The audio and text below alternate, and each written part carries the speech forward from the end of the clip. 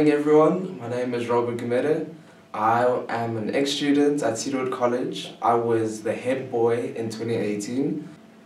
When I came into Cedarwood College in grade 9, it was actually not a very weird experience because I felt as if I was welcomed straight away by my friends, by the teachers, by everyone. So for me it was like a great experience. It was something new for me.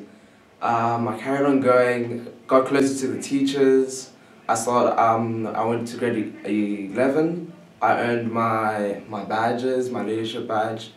I went onto the camp, which was actually amazing for all of us. And after that, I was trying to strive for becoming a better leader in life, as that's what Cedarwood teaches you and your own friends and the teachers. I went on to grade 12 and I became head boy, which I was so excited for. My mother was. And I guess the teachers they gave me all the support that I needed. And there's one thing what I'm really grateful for Cedarwood is not letting me give up on what I think I would fail at.